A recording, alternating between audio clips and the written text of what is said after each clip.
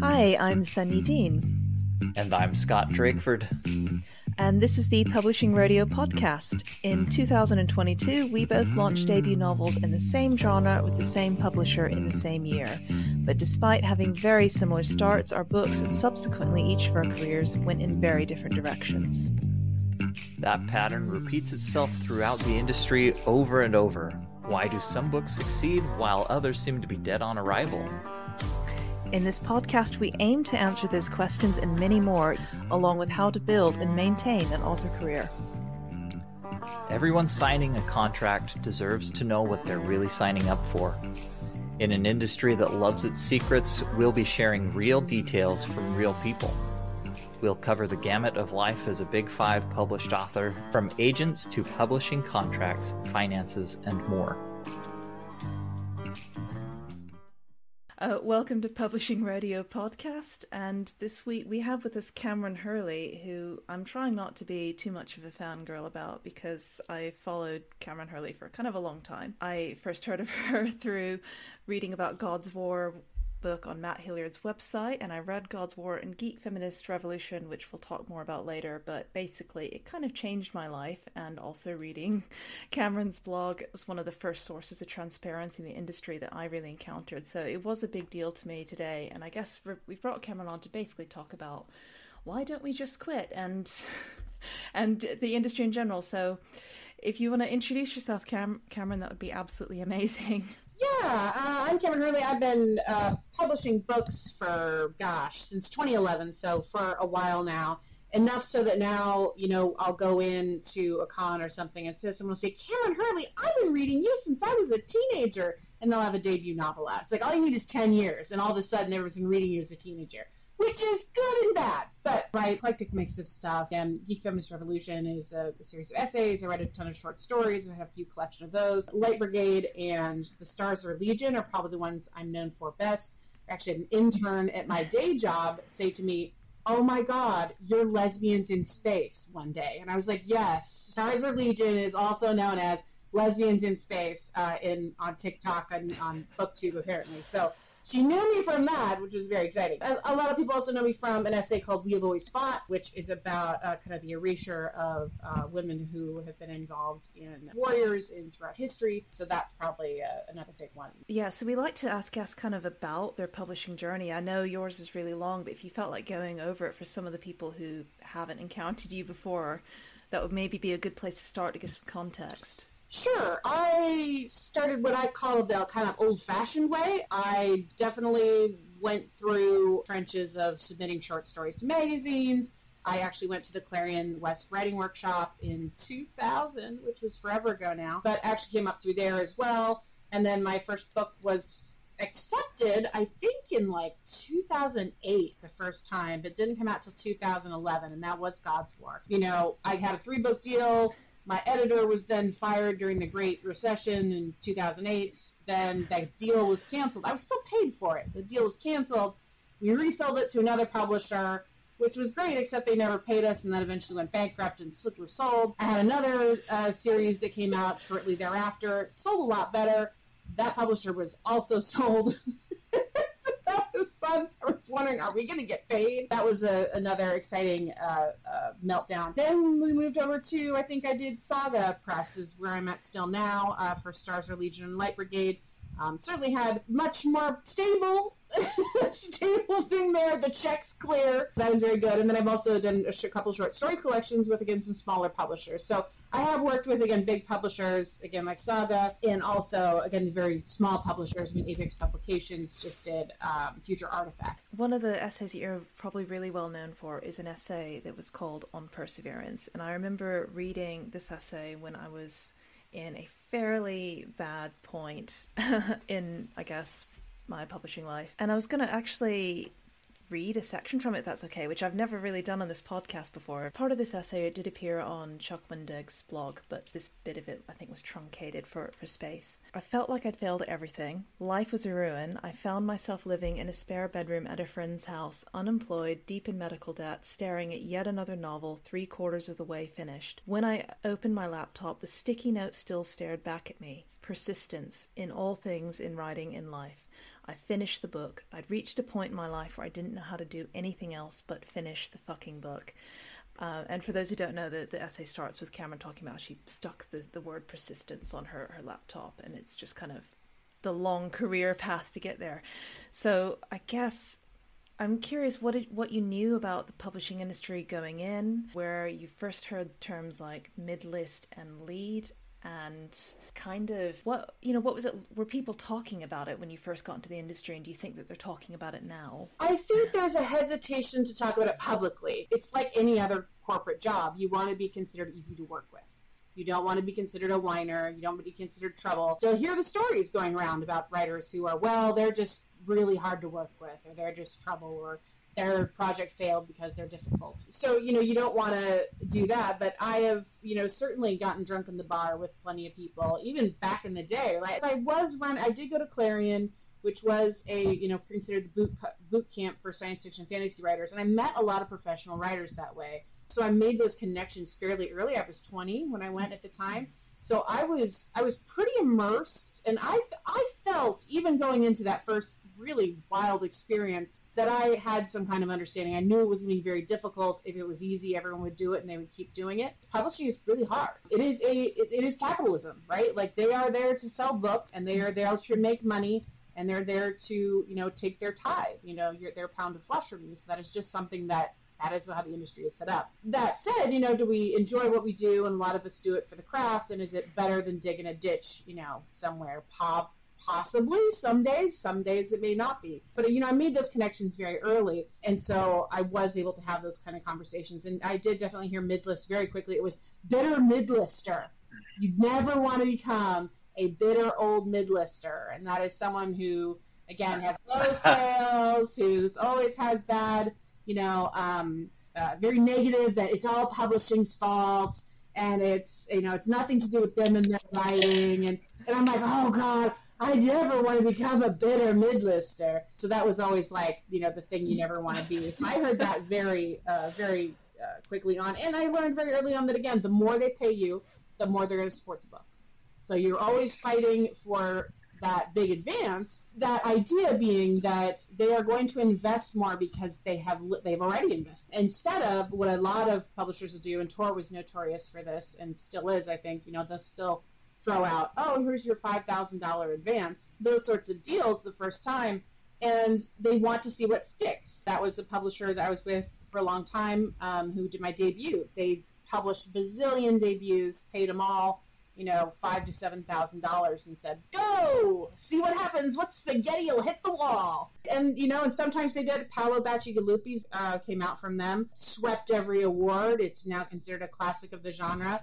They thought they could, hit that lightning twice, and they did not. It ended up going bankrupt. But it is a tactic, right? It is a tactic. And I think they like to, you spend more, you get more. Yeah, and I mean, publishers make money on their aggregate portfolio. They don't necessarily care about each individual point and in their portfolio, and they don't care that it's a person. Yeah. So I have a question on something you mentioned, and I'm glad you brought it up. So you talked about how people in this industry like to talk about how important it is to be easy to work with, and that's one of the three things: is you got to be good, you got to be on time, and you got to be easy to work with. Can you think of one example of anybody who made it big by being easy to work with in this industry? John Scalzi. Oh, that's a good one. But do you think that's the primary variable in his success? Absolutely not. No, he's a great marketer, and he had a wife with a day job in health insurance, which he acknowledges. That was why he was able to do it all full time, and he made a lot of very smart strategic business decisions. Tor tried to give him. I'm sure he's talked about it, but I don't know. Tor's tried to give him some shitty deals too early on in his career. Let me tell you, and he said no. So I think, you need to, there's also that is fighting for yourself. In fact, I had my publisher came to me and and I said, no, I didn't need the money at the time. And I'm like, no, I'm worth X. You will give me X, or, I'm going to walk away, because I have a day job, which was a great feeling at the time. And got the money. They're like, well, I can do 2 books for this or 1 book at this. I'm like, then I'll do 1 book with you. And that was the correct decision. But I think that it has to do with a lot of luck, has to do with a lot of business savvy as well.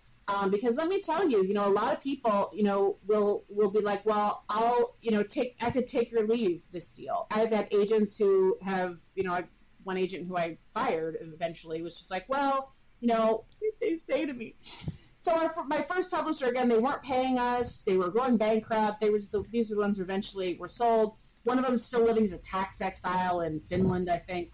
But she actually said to me, she said, well, I don't want to alienate them in case for your next book, they're the only ones who make an offer. And I was like, that's how much you believe in me, in my career. Fuck you, And here's some things, like I was getting some sloppy stuff back with like other people's names and contracts. And I'm like, this person's not on their game. They're clearly not investing. I'm a little fish, and this is a big agent. And I moved on. But I did have to have that gut check, right? You're always terrified because you feel like, but here's the thing, you feel like the person as an author where you have the least amount of power because everyone else has all the more experience than you. They literally work for you. All of these people are taking a piece of you and are taking a piece of your creativity and of your work and all of that. They would love for you to continue to think that, your work is not valuable and they are not making money off you. But in fact, they are. They're not necessarily doing you a favor. Yeah, this is a business. You are going to be asked to make some really tough decisions. But I also know that to accept less for something that I know is worth more is, going to be a bad strategic decision.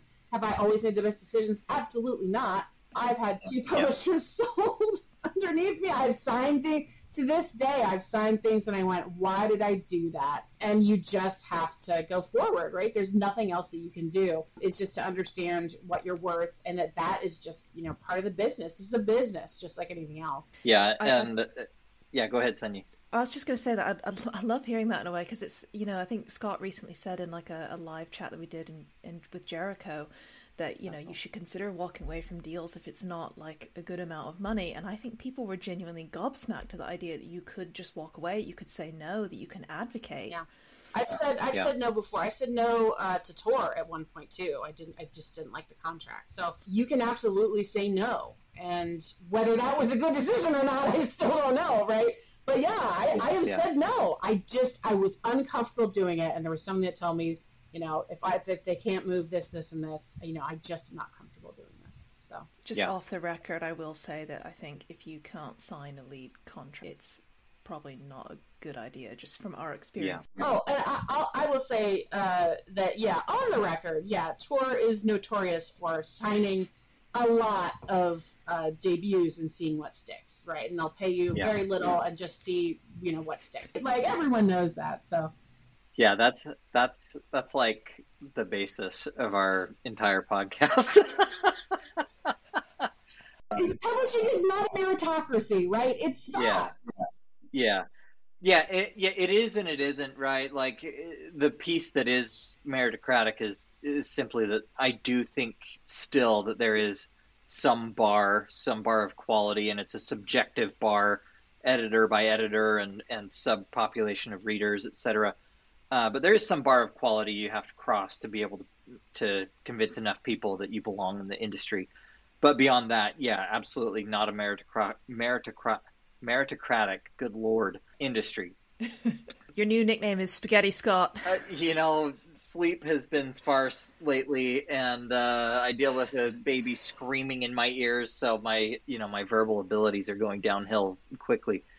But yeah, I mean, I made the mistake of assuming that once you sign a contract of any size, you're in, and they'll operate like any sane business would, and trying to make the most money possible. And it's going to be this awesome partnership of making the best of the assets that you've just agreed to work on together. And it's not always that. And I'll just point out that your example of Scalzi was a very good one of somebody who's fantastic to work with by all reports. Other than him taking a blog post and putting it on his blog, which I appreciate.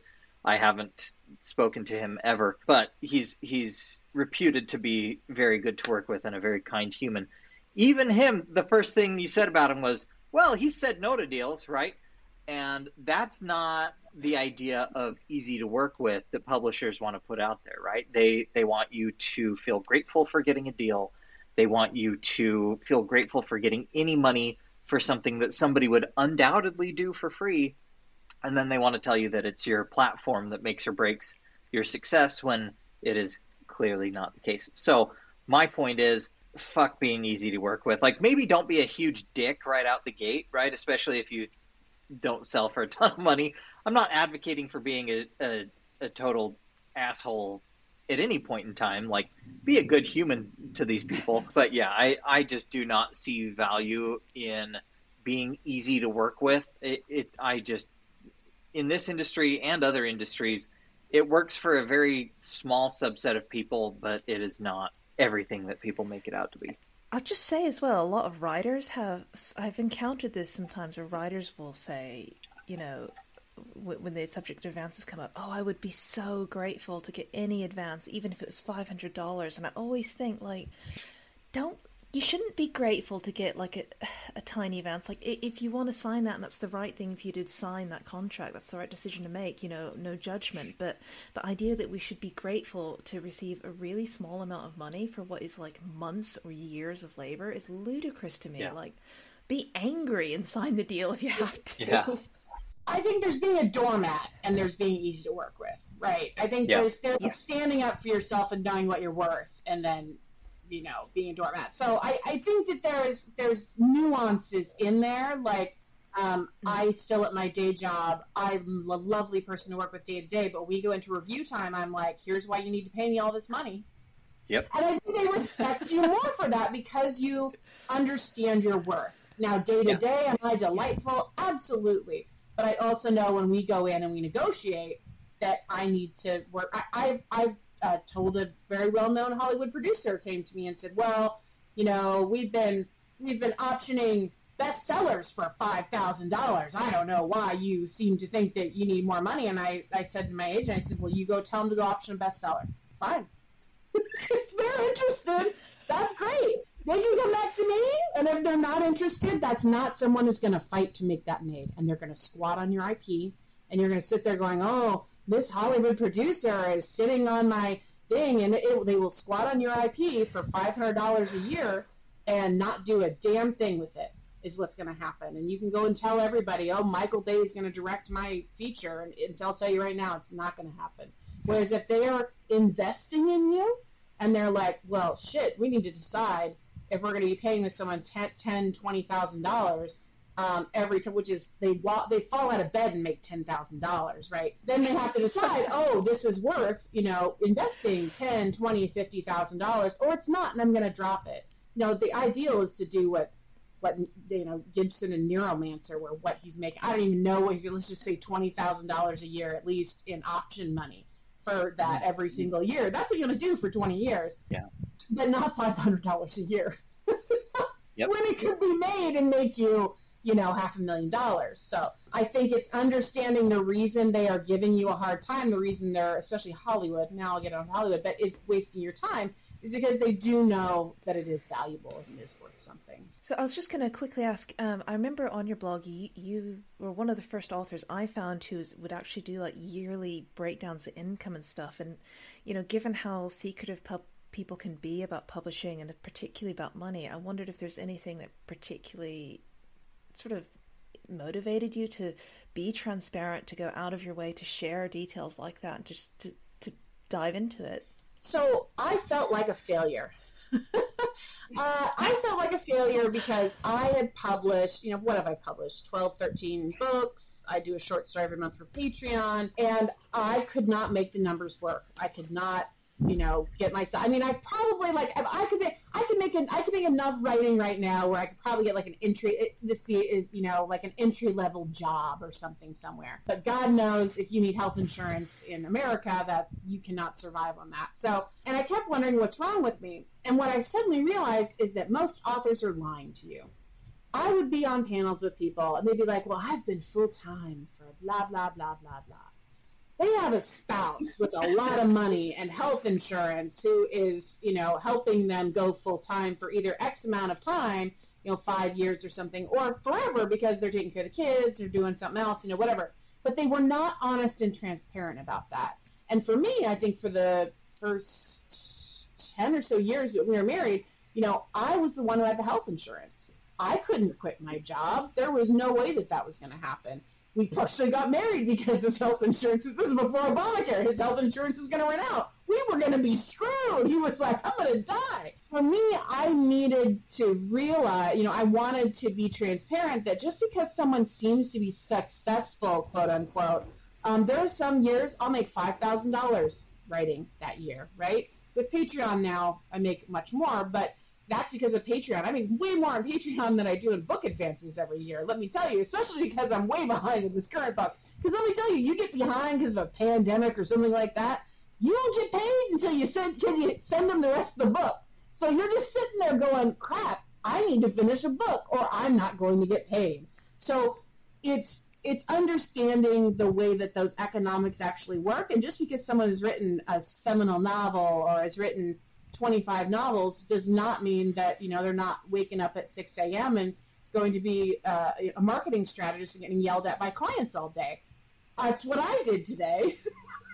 So, it's understanding that there's a lot more going on in the background than a lot of people will present. And I think that it gives, especially newer writers, this really warped view of what success means, of what that trajectory is.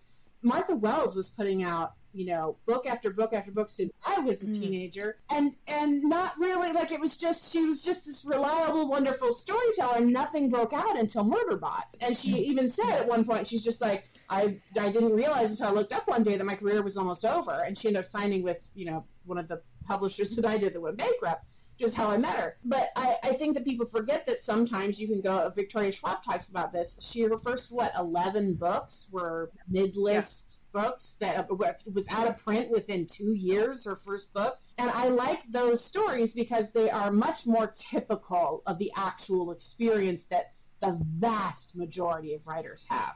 So Obama, progress is not a straight line, right? There are times when you are in the dumps and your publisher's sold and your contract is canceled. You think you're never right again. And there are other times where it's like, holy crap, I just won a Hugo. And you're not going to know what the next thing is because every single book that you write is a lottery ticket, right? In fact, that lottery ticket is actually much better than the odds than the lottery ticket that you'll get, from the 5 and dime down the street. So there's that to think about. But yeah, I think that was always really important to me, is when I would have those conversations like we've talked about before in the bar and stuff afterwards, I'd learn all these things that when they said I'm full-time, I was not associating with I'm full-time writer. Do you think many people do break out? Because I feel like I know more people who bomb out through no fault of their own for midlist than who break out, but you have been around a lot longer than me. Most people quit. Yep, most people quit. I have an entire cohort of people. I mean, my Clarion mates, the people I came up with in my early 20s, I remember them starting to kind of peel off, either because they were getting academic jobs or they got jobs in game writing, which was really cool. It was really, really interesting to watch that happen because again, you always would ask yourself, why does that happen? And it's because of life. It's because of disappointment. It's because you can't make it work financially. It's because, again, you have kids or someone dies or, your spouse loses, healthcare, something horrible happens and you have to, change the way that you're doing it. I know Jim Hines, his wife passed away. He had to go back to doing a full-time job in addition to his work. So I think that there's an accumulation of, life that can really get to you. And money can help protect you, from some of that. So if you are already making a lot, I think you're much more easily protected from some of life's ups and downs than if you're still kind of struggling in that early mid-list. So yeah, I mean, I'm not going to mince words there. No, most people will quit. Most people will burn out. Most people just get tired of doing it. There are very, very few who keep getting up every day and will keep going, like a Martha Wells, until, or George Martin is another example. He went to Hollywood. His first book tanked. He went to Hollywood, built a whole career over there, came back. First 3 books of Game of Thrones did not do super well. They actually came out and really did a huge marketing push for, I think, that third book. Actually, it was the third book. because they realized, well, crap, we bought 5 books. So we really need this. We need this to actually be a success. They put a lot of money behind it, and that helped that book, reach more of a successful level. And that was he was in his 60s at the time. So I think, no, most people will not break out. But I will tell you that the surest way to ensure that you never break out is to quit. That's really interesting. I didn't know that, I was a kid at the time, but I didn't know that Martin's first few books in that series didn't do all that well. And that's really interesting and reminds me of an interview I heard the other day with Tom Doherty talking about the Wheel of Time, and it was almost the exact same scenario. They had signed Robert Jordan for 5 or 6 books, and I don't know how well the first 2 books did, but I want to say, God, I need to go listen to that interview again, but I think he said that they printed 1 million copies of the first, I don't know if it's the first quarter or first third of The Eye of the World. They printed 1 million copies. First trilogy. Yeah. Of that first bit of the first book of The Wheel of Time, and they distributed 1 million of them when the 3rd book came out. But it was only when the 3rd book came out. And so it really does seem to be a matter of your publisher, who has a shit ton of money and all the right channels to pour that money into. Are they going to make you into what they want, right? And one other thing I'll ask rather than / mention is, I'm curious, Cameron, whether the people you've seen quit actually quit, which I don't blame them at all, because at some point you have to weigh the benefit versus the damage done in the industry. But everybody I know that has quit or is in the process of quitting was actually drummed out first. It's not that they had a deal on the table and turned it down. It's they took a midlist deal for their debut. They did, most of the ones I know of actually did fairly well for the deal they signed. And then they just weren't supported at all, and now their career's dead. No agent support. Yeah, they're dead. Yeah, they can't get another deal. They're having to submit just like they were a debut again, and they can't get attention from anybody because they're not new and shiny. That's what I'm seeing. Oh, you just have a pen name. Daniel Abraham did that 3 times. He's James S.A. Corey. Yeah. Mm-hmm. His first 2 names failed. Usually what you do is you make a new name. So the best story I have, I think it's public, so I can share it. Daryl Gregory, midlist writer for a very long time, signed up with Seth Fishman, new agent. Agent said, "Listen, I'm going to send this book. I think this book is fire, but of course you're midlist. So I'm going to tell them this book, when I send it out, this book is from a well-known, established writer, and I will tell you the name of the writer if you make a bid on the book. And we can change their name if you want. But I believe in this concept so much that I think you're going to believe in it too." So whatever his pitch letter was, it was genius. Sent it out, ended up in I don't even know how many book auction or house auction. And when they told them the name, who it was, they're like, "Hey, do you want him to change the name or not?" And they ended up saying no. But he was able to sell it by keeping the name quiet about who it was. And I actually remember saying to him at one point, too, because again, I was 5, 6, maybe 8 books deep at that point, and I went to Seth, and I said to him, I said, "Thank you for Daryl. Daryl gives us all hope." Thank you, Seth. He's like, "Oh my God." But it was a brilliant strategy, right? Because again, this is a business, and it is true. You get boxed in as you are a certain type of writer who appeals to a certain type of audience, and that's all that you can appeal to, and you only write certain types of books. Most of the people that I know just use another name, because it is true. Yeah, I have one. In fact, I have 2 friends right now really struggling, who, again, these are bestsellers, people you've heard of, wonderful people who made tons of money doing it, and have just found that audience is, less and less and less each time, where they're now just going, okay, I'm just going to have a new name. And that might be that you just have, Kameron M. Hurley or KM Hurley. It doesn't matter. It's stupid. It's the dumbest thing in the whole world, but it has to do with the way bookstores buy books, and again, the attention that debuts get. And I've even seen people be like, okay, someone has only written science fiction, so they're like, here's their debut fantasy novel. Yeah, you know them from other science fiction, but this is their debut fantasy. Like, little things like that. Like, again, my day job is marketing and advertising, so I understand, like, a lot of that BS as well, is that it's all about making something look brand new and shiny, lesbians in space, something that people get really excited about or that they latch onto that's easy to disseminate.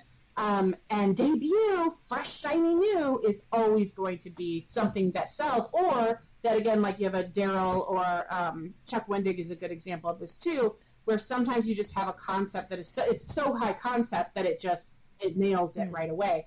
Chuck Wendig is a great example of someone just writes his tons of different stuff in a ton of different genres and hopes something hits, and occasionally something is hit. So, yeah. Oh, and also, my agent has absolutely said, she's like, the only thing I know that 100% sells books is printing and giving away a shit ton of books. Shit ton of books. Yes. That's it. Yep. It's funny. I think one of the big differences between me and Scott in our debut year is between my two publishers. They gave away probably about 1,000 print arcs, where Scott, they wouldn't send any. So they made Sorry, zero. Scott. And you can come back in 2 years. Instead of Scott Drakeford, you'll be Drake Scottford. Drake Scottford. Man, it should be Daniel Abraham going through the names, let me tell you. Yeah. Well, I am suddenly glad that Scott Drakeford is not my real name. Maybe I can give my real name a shot and be extra white guy vanilla. My real name is Scott Smith, by the way. I'm not. Yeah, very Googleable. Yeah, I am not super afraid of doxing myself. Good luck finding the right one, motherfuckers.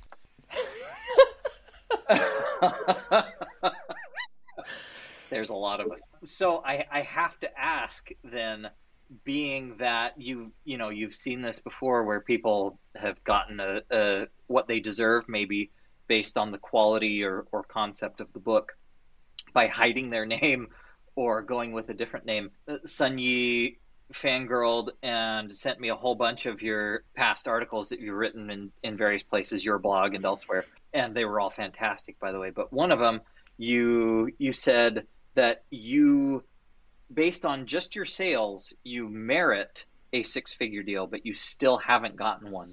Have you considered submitting under a new name, even if it's just a slight variation? Or why do you think that has been such a challenge, and what's your next move trying to get there? I think it's going to depend on a few things. First of all, one of the reasons I'm not giving up the name yet is that each book that I've published from a major publisher has done a little better than the one before. Stars Are Legion did better than Mirror Empire, and then Light Brigade did better than Stars Are Legion. This next one, if I ever effing finish it, hopefully will do better than that. So you want a little bit of a stair stepper in your career, and I am still seeing stair stepping. And again, I've done some small press stuff because I know trying to sell short story collections is very hard. But all the major ones that could come out got lots of really great reviews. They sold incredibly well. Light Brigade, I earned back my advance and almost twice my advance, I think, in the next 2 years. So it did really well. But when I have to have either an amazing concept and a finished product, right, to show an editor to pitch, or to have that stair stepper that I can show someone, this is why you should do this. So this last book, it ended up being, it's a 1-book deal, and this is a saga, and they also have an option for the next book. So I need to finish this book before I can even think of what I'm going to be doing next. But what I would like to do, and this is the reason I like to do it, is I actually want to finish something. I sold this current book on a one-line, I don't know. It was basically, he was like, I want Kameron Hurley's next book. And I'm like, okay, pay me X. He's like, okay, well. So on a one-line. So what I would like to do is actually finish a book, which I have not done on, finish the actual full book and then send it. I'm going to make more money, and that is always the case. You're going to make more money on a book that is finished than on 3 chapters in the synopsis. You just are. So that is what I would like to do. It's going to take longer, but I think at this point I've already had a huge break in my little I was so excited. I was so happy to have a book a year out, and then, got burnt with the pandemic and everything. But I think there's been enough of a break now. In fact, I was talking to Ann Leckie. She's like, I even told them I'm not doing a book a year. I'm doing every 2 years because it's just not sustainable. And that's with her doing that full time, right? And I have a day job full time that I'm doing on top of the writing and the short story a month and all that. So I have to take that into account. It's okay, I want to get a really solid, really good, can't put it down book that someone can go, okay, Kameron Hurley has an existing audience, and I can see how this will cross over. So you have to do that, and you have to show them that, right? You have to show them that work for them. The biggest thing, number one thing I always heard when I was trying to break in was, I don't know how to market this. I don't know how to market it. So, my agent's job and my job as well, tangentially, is to create those synopses, to create those one-line pitches that get everybody excited. It's Killing Eve meets Die Hard in space, and they will get really excited. So that's my goal as well, is to remember on the marketing side is to get them very excited and to finish a book. So yeah, I think I'm still in the process of building that career. I think I will eventually get there. Will I be 70 when that happens? Possibly. Let's be real. So it's just a matter of having a lot of lottery tickets and showing that you can build an audience. And so far, I'm showing that I can build an audience. I need more lottery tickets.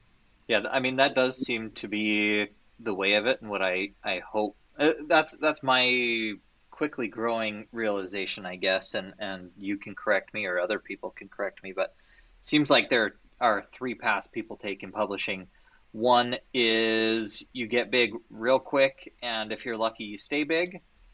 The middle path is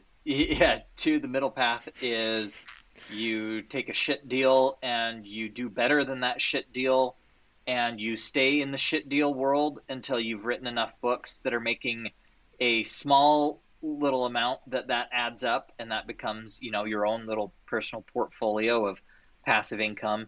Or the much more common one is you take a shit deal and you just get kicked in the ass and you're out on the curb after your first deal.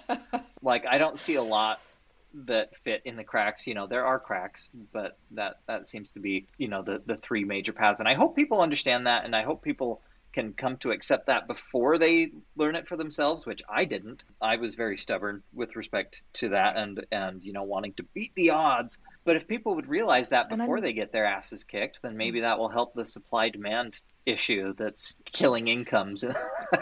I know a lot of people find it bleak, but I think I always feel like you're better off knowing what you need to know to make informed decisions. Like, if you want to know less about publishing, you can always just, like, it's so easy to not know anything that's going on that I'm not sure it's going to help you. But this does actually lead me to another question, if that's okay, which is, I'm wondering, as we're having this discussion about all the paths and how difficult they can be and how difficult it is, how often in your career have you heard someone say the words, "Why don't you just self-publish?"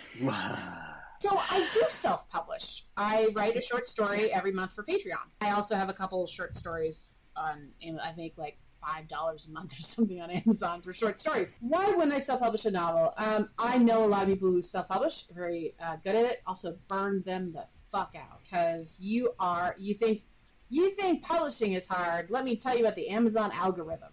One year you might make $86,000. The next year, and I know a guy who did it, you'll make $900. So the Amazon, so again, quit your job thinking, this is great. I know another one who had a bunch of health issues, I will not even say the number of money, but then had health issues and could not keep up with that pace, which was, you have to write something like, and even if they're short, even if they're 100 pages, you're writing 6, 8, 10 sometimes of those a year. And as soon as that production stops, that algorithm goes, boop, and it shifts things around and changes things out, and suddenly you're not making, $100,000 anymore, right? You're making a few $1,000s. You're making 5 or 6 or 7, and you don't know when that's going to happen. And I have found that one of the things I started very early in my career was this knowledge that it's that idea of 1,000 true fans. Whereas if I can build an audience, a real core Kameron Hurley aficionado, go to war for me, audience, that is my base, and that I always will have someone to come back to, and that's Patreon, right? Which does pay me enough to pay my back taxes, which is great. And I think that that was really important to me. I think Catherine Valente actually was where I got kind of that idea from, because she started that very early in the LJ days, live journal days, where she was actually putting out like this chapbook, and she would do it by hand and all that, but she was making this really dedicated group of fans. So I've done that. I could do it. It's just you become encumbered to another corporation. People think straight to your audience, that's easier, right? Through Patreon, through direct donations, things like that. It's much easier and much more profitable for you to have an email list and do a newsletter and keep that up than it is to say, I'm just going to throw a bunch of stuff on Amazon. So I think there's a strategic way, just like any business, right? Just like publishing, there's a strategic way to just self-publish. But that's the thing, too, is people forget just self-publish means I need to find an editor. I need to get a cover artist. I need to market this. I need to build an email list. There's a lot of other things that go into that. Just self-publishing to make it successful, and then you don't know what the algorithm's going to do to you day to day. So I think it's better to be hybrid. I really love the idea that, again, I have this great, regular income that I get from Patreon, and then twice a year I get paid my royalties, and then whenever I actually turn in a book, I get paid another payment. I like having those different income streams. As soon as you start relying on one, what if Tori's sold, and then bleeds authors? What if, HarperCollins decides that the editor leaves? I mean, the editor leaving is like a huge thing, because then you're an orphan, and then you're like, oh, I'm not into your books, go find someone else. So the more, varied you are in those income streams, I think the more successful that you'll be. I appreciate that answer a lot, and also I feel a bit bad for springing it on you, but I thought that you would answer it well. But also, because last week Scott and I did a kind of live session for Jericho Writers, and while we're talking about trad publishing, there were a lot of people in the comments saying, oh, why don't you self-publish? And I always really struggle with this question, because to me it's like, it's the assumption like just self-publish, like it's really easy. That always winds me up. It's like, the people I know who self-publish work so goddamn hard. So the idea that it's like you can just switch gears and suddenly it's a lot easier is kind of wild to me. I don't think that's accurate. Yeah, it's a very different game. But also because to me it's not a solution, it's a career change. It's like saying, someone says, oh, I want to be a teacher, but the industry kind of sucks right now, and someone's saying, well, just go be a librarian. It's like, well, no. It's not. Well, and I think they need to understand this too, is a lot of people treat just self-publish as a slot machine. It's just, or an ATM. Yeah. I'm going to go and they'll just money come out. The average self-published book makes $250 a year. The average traditionally published book makes about $3,500 a year. And that's just the first year. Whatever happens after that, God only knows. And I think people think that, well, if you just put it up online, if you build it, they will come.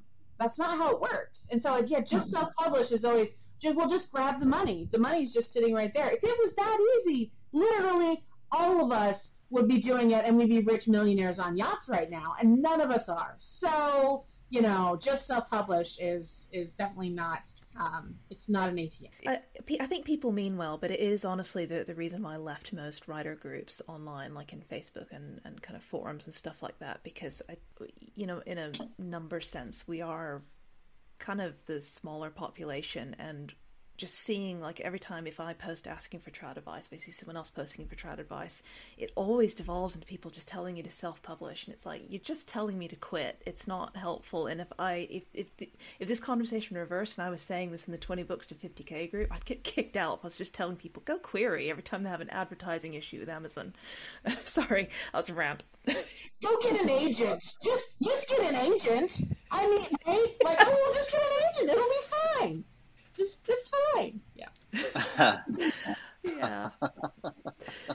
That'd go over well. Okay, so my, I guess, big question of the episode is, we do talk on the podcast a lot about the realities of pub and trad pub, and it's not supposed to be all bad, but a lot of it is not what people want to hear and not what they imagine the industry would be like. And I guess particularly what we're discussing today and, you know, the frank realities of how careers pan out. What would you say to people listening who want to know, why do we keep doing it? Why should we persevere? If there's anything to say to them at all. Well, and here's the thing. The greatest joy you're ever going to get in this industry is the work, doing the work itself. If you do not enjoy what you are doing, you should not be a writer. I know a bunch of people, I want to be a writer, and they don't read books, or they don't make time to write, or then you don't want to be a writer. Because let me tell you, the greatest joys you will have are actually in the work. I remember rereading The Light Brigade, which has this intricate time travel plot, like the fourth or fifth time, and watching it, all the beats were in place correctly, and the plot, when you watching the mechanics of it work, and it all seemed to full circle it in, and the realization that I had written the book I wanted to write was like the coolest feeling in the world, and that it worked. I couldn't believe it fucking worked. I was like, holy shit. I told my agent, Anna, we pulled this off. She's like, I know, this is amazing. Like that moment of joy and of creation, right? We're making something out of literally nothing. They're thoughts in our heads, and we are putting them together into patterns so that other people can see those same things. It's magical. It is fucking magical. If you are trying to get, and this, I run into people all the time who are trying to get some kind of validation from the publishing industry or some kind of feeling of self-worth from the publishing industry, you're in trouble, because you need to define what success looks like for you. For me, there are too many things I can't control. I can't control whether I'm a bestseller. I can't control whether I win awards. I can't control how many comments or reviews that I get. All I can control are the words on the page. All I can control are people I surround myself with and interact with. All I can control are people, again, that I choose to do business with. So it's like, focus on the things that you can control, and you have to let the rest go. And that's absolutely easier said than done. I've lost years, that first publishing deal that I did, and the ramifications of that sale, and it was just a disaster, and it weighed on me for years. But you have to let those things go, because you literally have no control over them. And so that is why I really like to tell people to focus on the work, focus on getting better at the work. For me, success is about, I want every book I do to be better than the book before. I want to continue to complete books. I would love to continue to get contracts, but let me tell you, I can't necessarily control that either.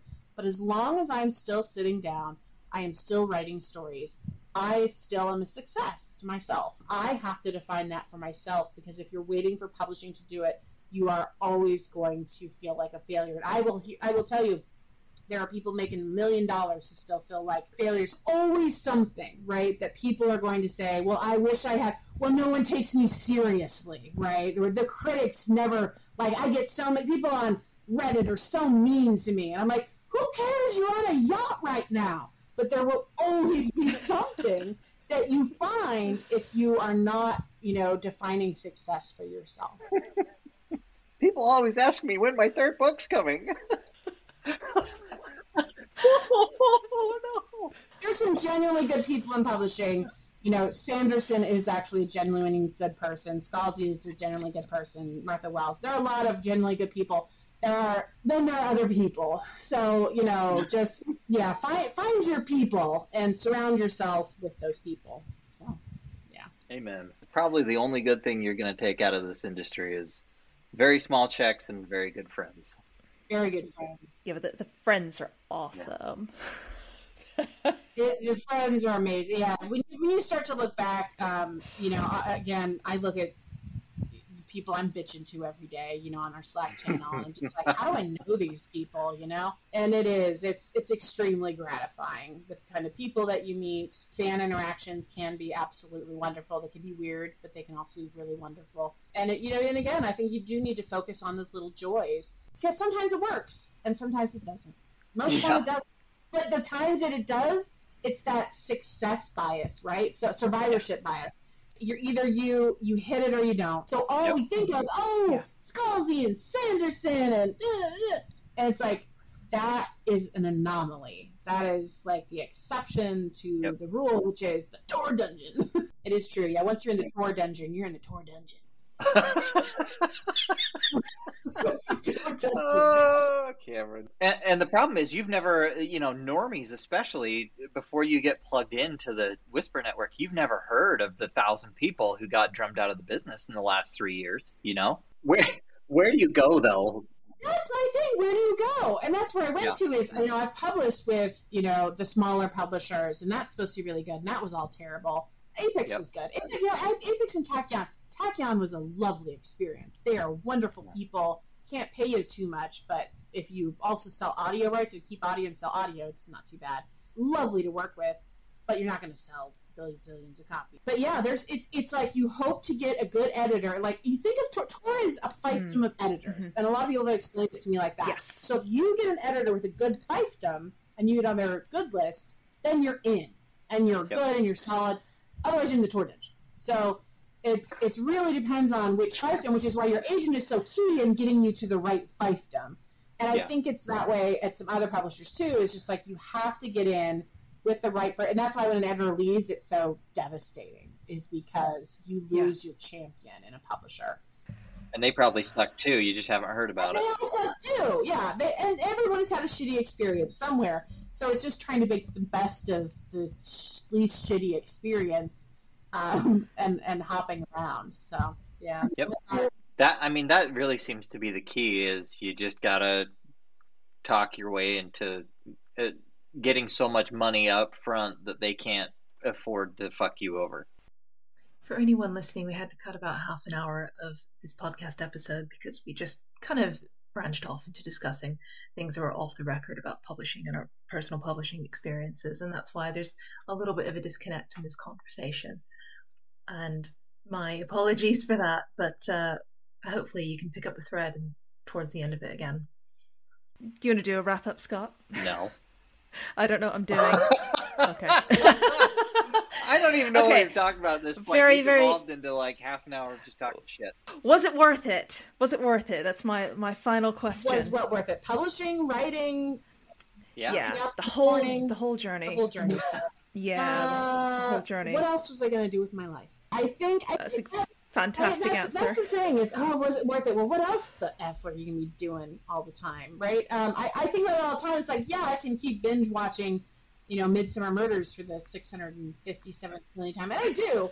But also, like, at the end of the day, I get to say, and I get to look across my room right now and go, oh, look, I have all these books that I published. I think that you got to look at, we have this finite amount of time on Earth. How do you want to spend your time? Do you just want to spend it writing marketing copy all day, or do you want to spend it making something that connects with people? And, you've brought up Geek Chemist Revolution. I have never seen people so emotional at conventions when they see me as when they read that book. As they'll come up to me and they will cry. And they will say, oh, my God, this is exactly how I felt, and you captured this. And that is a crazy feeling. Yep. Thank you. That was an absolutely brilliant answer. And just as we're wrapping up, where can people find you if they are looking for you? And, feel free to plug yourself and your books really quick. My latest book to come out was a short story collection called Future Artifacts. And then also The Light Brigade, I think was my last novel. You can find me online at Kameron Hurley, and it's CameronWithAK.com. That is my website for all things that are going on. I think I am not super social on social media, except for Instagram. I think that's the only one I've kept. So you can find me there at Kameron Hurley. The rest are kind of just placeholders. You've been listening to the Publishing Radio Podcast with Sunyi Dean and Scott Drakeford. Tune in next time for more in-depth discussion on everything publishing industry. See you later.